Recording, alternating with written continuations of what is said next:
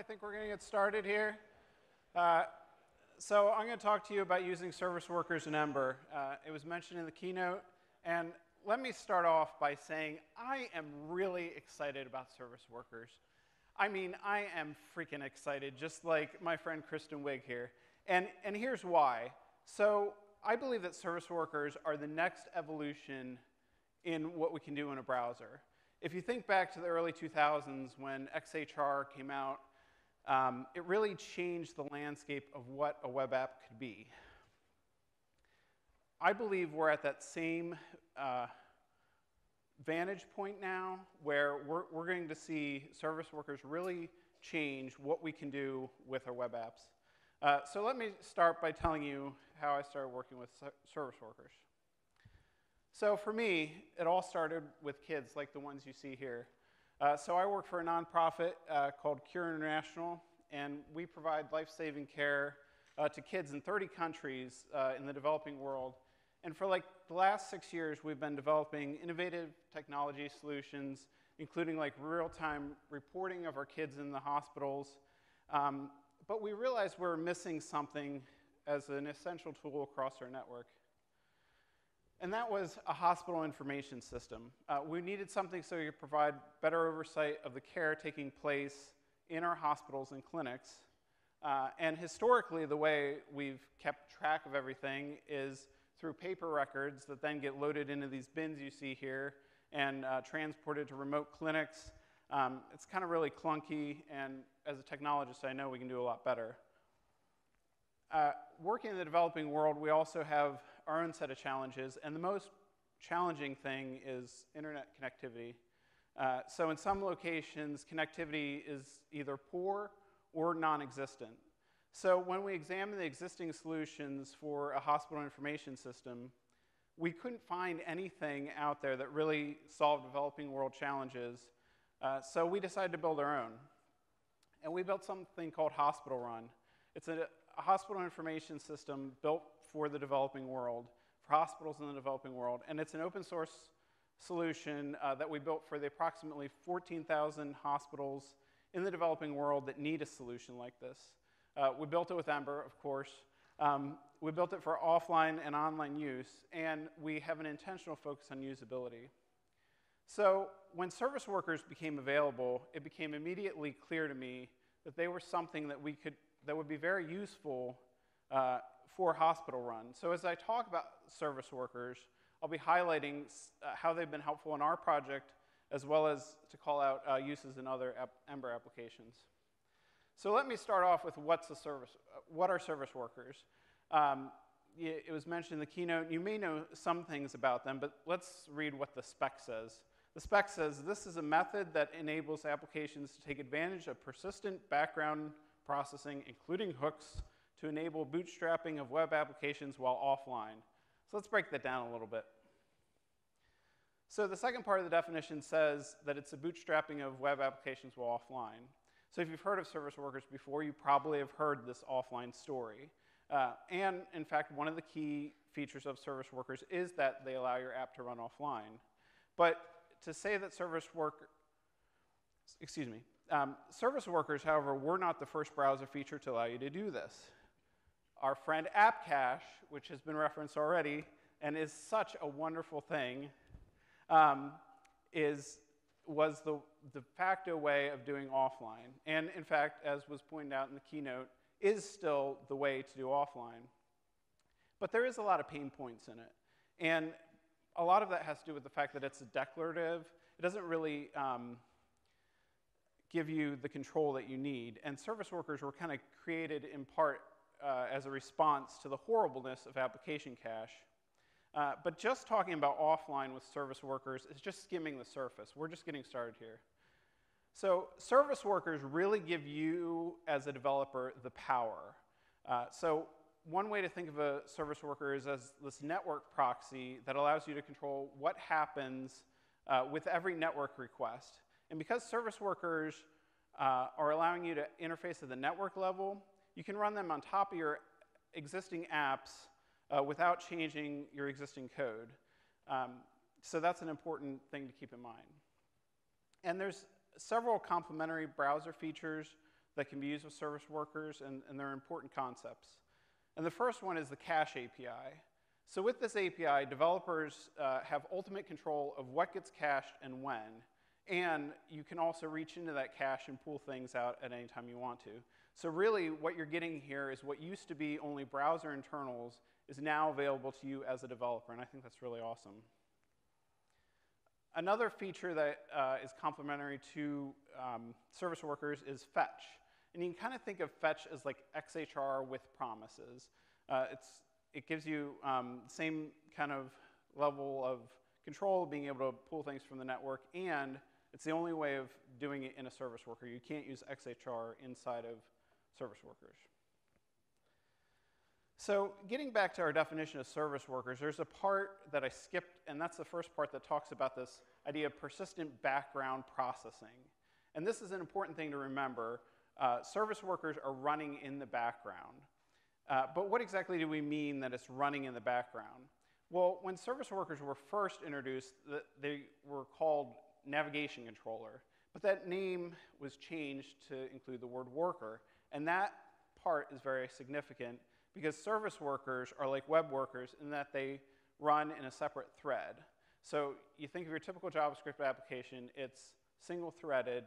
This is running in a separate thread. And this will lead us to some performance implications that I'll get to in a bit.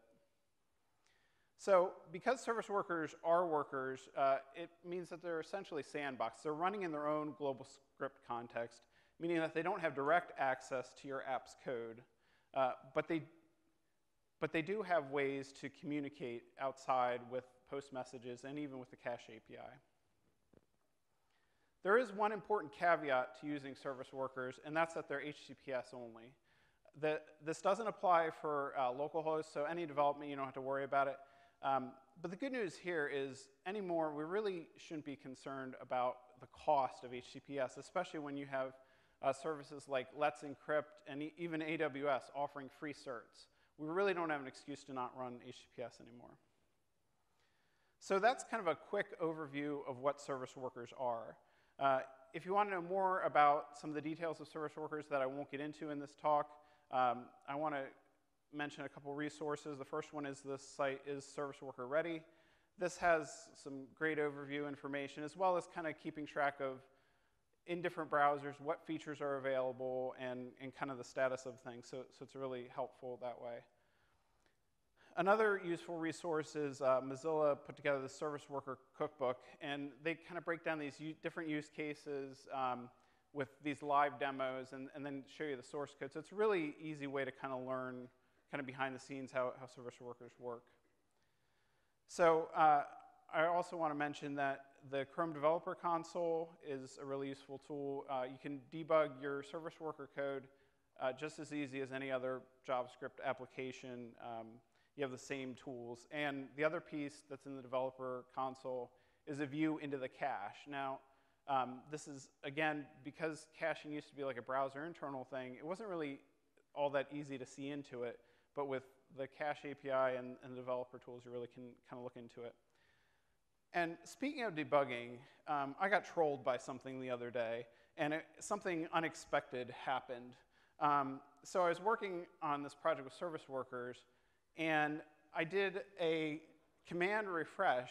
I had this habit of hitting like command shift refresh, and I noticed that my service worker app suddenly wasn't available when my app was offline. And I thought, shoot, like I broke something. I really like just messed up my code. Well, it turns out the spec actually says if you do a hard refresh, it basically disables the service worker. So that's just something to keep in mind as a developer. So hopefully this kind of gives you a high-level understanding of what service workers are and kind of the landscape. But we're here to talk about service workers in Ember. So let's start talking about that. So last year, Tom Dale said this, that service workers should be something that Ember apps get basically for free. I agree, and I just so happened to be working on something around that time. And that was Broccoli Service Worker.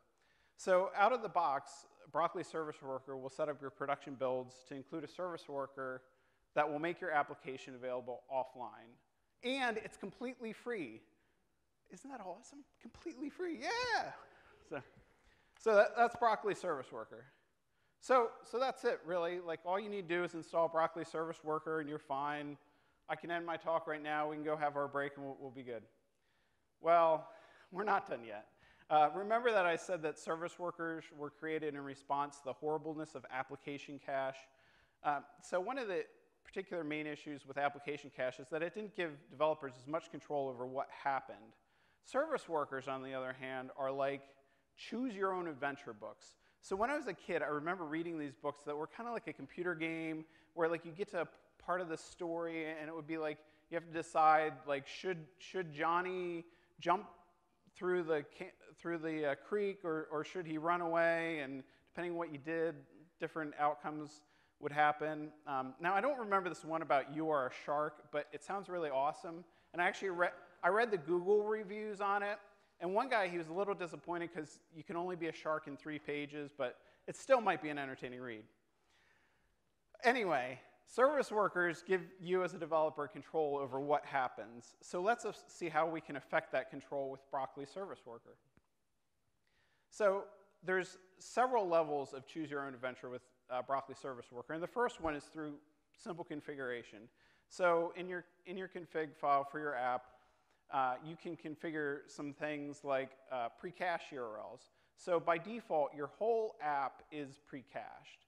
That means all your assets, all the JavaScript, images, that kind of thing gets pre-cached. If there's additional resources that you want to pre-cache and always serve them from the cache, you can do so. And the cool thing is, because Broccoli Service Worker is part of your build process and part of the live reload, is a new version of the service worker gets introduced when you make changes. So you don't have to worry about that data getting stale. It automatically is getting refreshed. So you can, with confidence, pre-cache your whole app. There's things like a fallback. So like the use case here is, if I'm offline, instead of rendering this server route, go render this other one. And then we can do things like network first URL. So something like an API call where we want to get the freshest data we can, we use a network first request, and if it's offline, it'll fall back to the cache. And then this last piece, include files, will let us bring in, remember I said the service worker's script, it has a different context than your app. So if you need to bring in pieces of your app, or like in this case, I need to bring in a PouchDB library, I can do that through the config.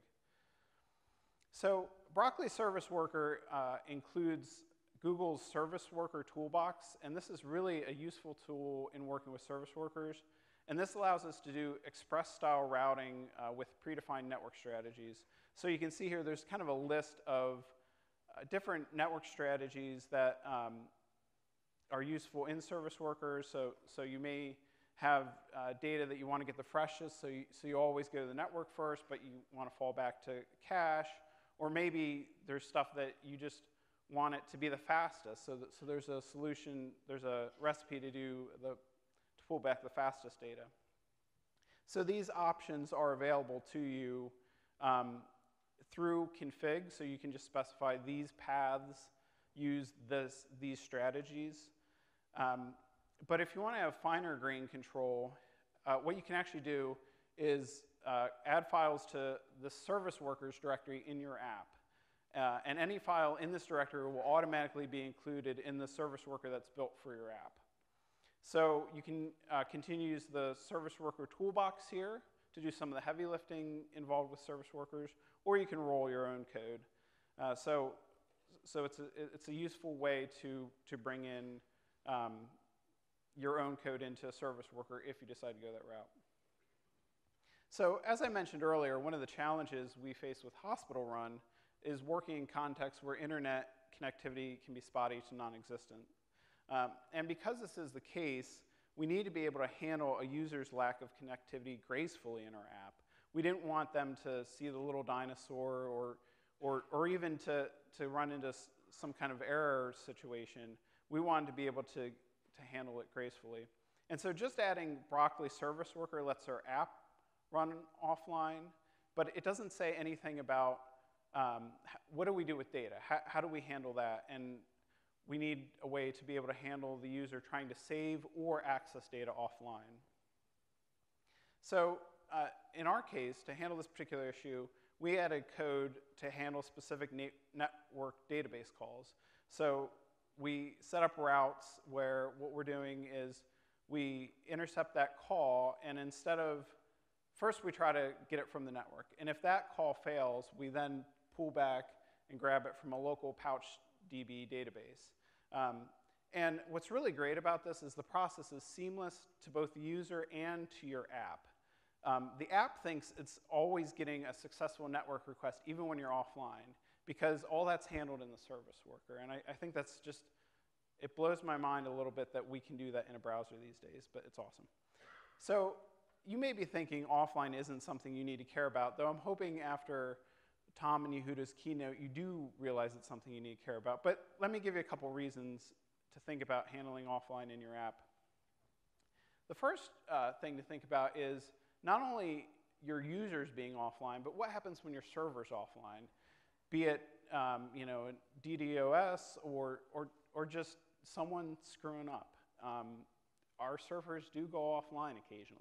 So if we can handle offline from both the server and the user, I think that's a win. A second reason to consider offline is our friend Wi-Fi. Now, I know you've all experienced this, that moment where you're connected to Wi-Fi, maybe even at this conference, and you don't really have an internet connection. We can take that pain away from our users, and I would suggest we should take away that pain from our users. Also, while native apps have been able to do offline for a while, there's still a lot of native apps that don't do offline well. We, as web developers, have an opportunity to do offline well and to give our users a great experience, whether they have a great internet connection or they have a really bad one. So maybe offline isn't a concern for you, but you may be in a situation where you're writing mobile apps and you have to worry about 2G users or users who have a throttled connection. One of the things we do with a service worker is adapt our payload based on the network type. We have some information available in the browser to say, okay, it looks like they're on a 2G connection, so instead of fetching 100 records, I'm only going to fetch 10. So we can do things like that in a service worker. And along those lines, for Hospital Run, we wanted to be able to monitor response times from the server. So some of our locations, the Wi-Fi may not be that great, or internet connectivity may not be that great, but if we can individually monitor for each user, okay, what's your experience like?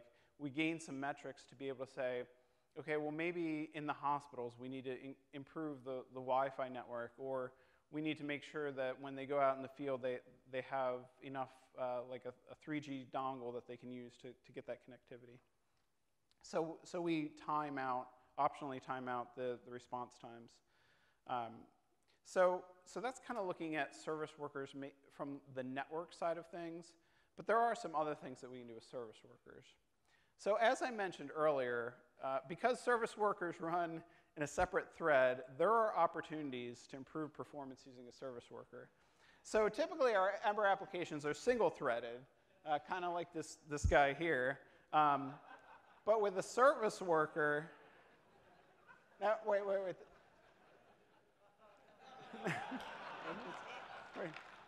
Now, I'm pretty sure I've never seen a blue screen of death on a JavaScript app, especially an Ember app.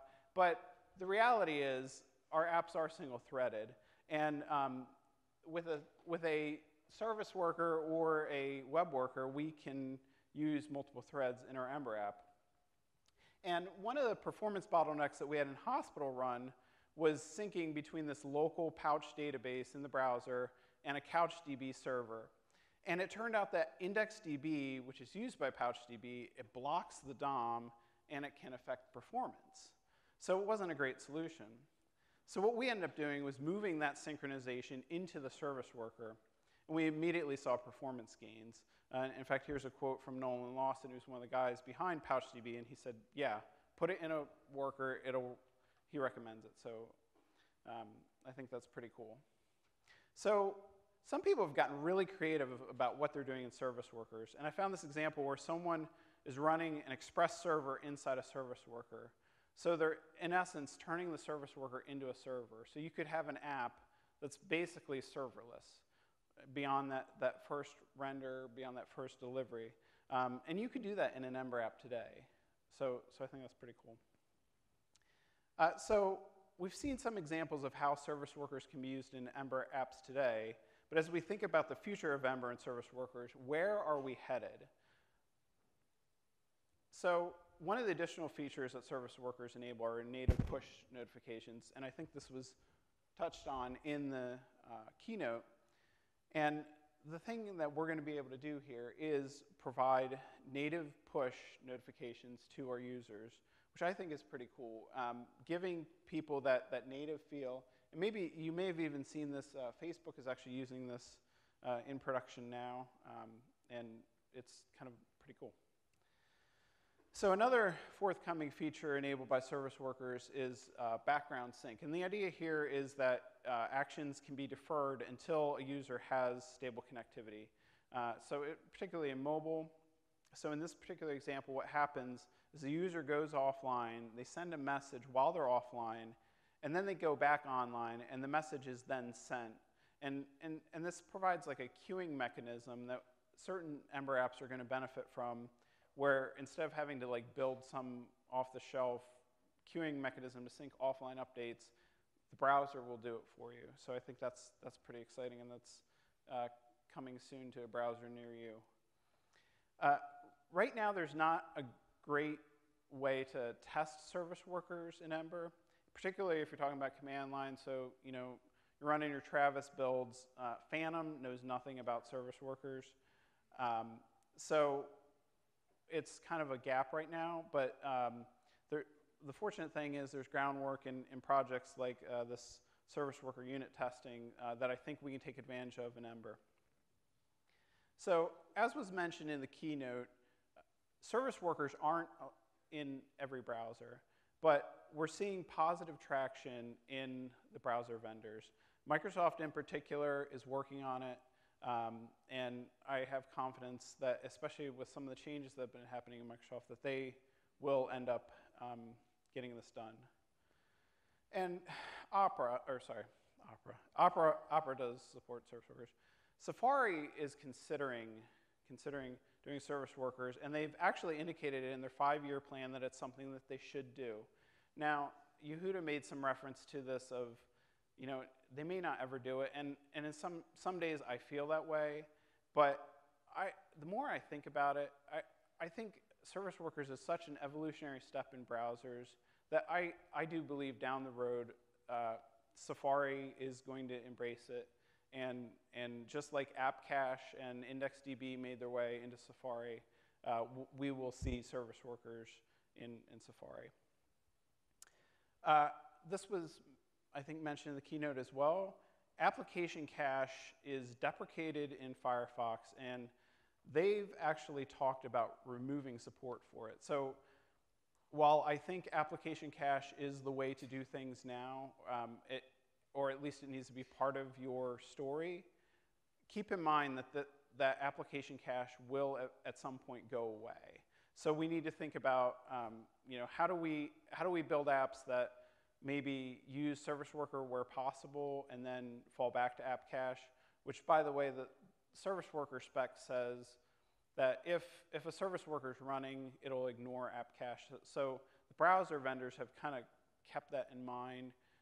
So really the story is you could do both together and end up with something that's going to cover, I think, 90% of the browsers.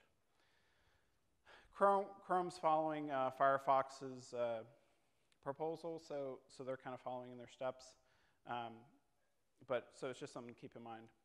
So lastly, when considering the future of Ember and service workers, I really think we need to start thinking about what it means to bring them into Ember Core.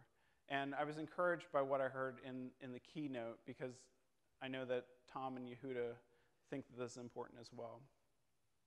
So because Ember data is typically network-centric, it seems that it makes sense that we would take advantage of the multi-threading there to speed up things with service workers. And I think that that we will use service workers in combination with Fastboot to be able to render things really quickly and just give a complete offline story that really is better than native. So that leads me to ask you a question. As you think about what we currently can do with service workers and what's coming in the near future, I want to ask you to consider how you can use service workers and perhaps contribute work to Ember Core or to additional Ember add-ons. So as I mentioned at the beginning of my talk, I believe that service workers are a huge evolutionary step forward for browsers, and we should be taking advantage of that. And one more thing. So Hospital Run is looking for volunteers to help us build an awesome app for the approximately 14,000 hospitals in the developing world that need a solution like this. So you can find out more information at hospitalrun.io. In your swag bag, you all received a hospital bracelet that has our website on it, so you shouldn't forget it. So thanks. And that's it. Thanks.